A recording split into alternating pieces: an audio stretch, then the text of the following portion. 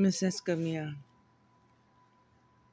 knowing that two of your sons have died, cause of death, you believe the grandparents killed them out of hatred and money.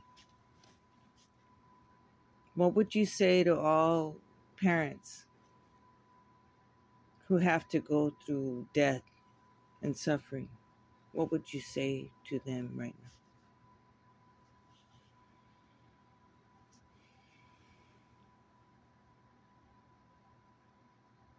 It doesn't go away. In my own journey, every day is a new day.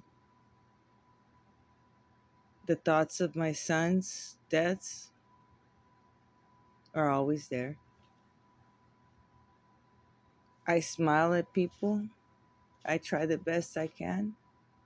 But deep down inside, my wounds are there. I will be honest in front with you.